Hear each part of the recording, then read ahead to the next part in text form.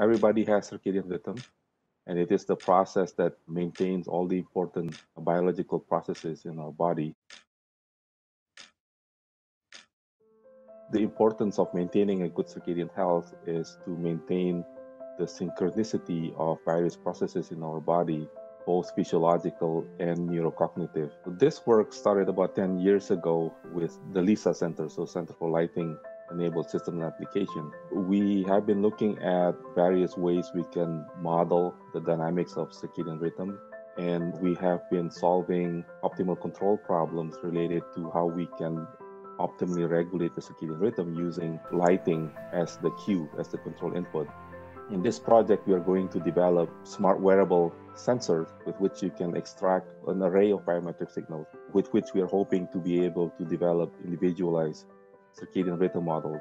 The sensors are the patches that you have here and there, but then they connect to an integrated circuit that is tailored to this particular application.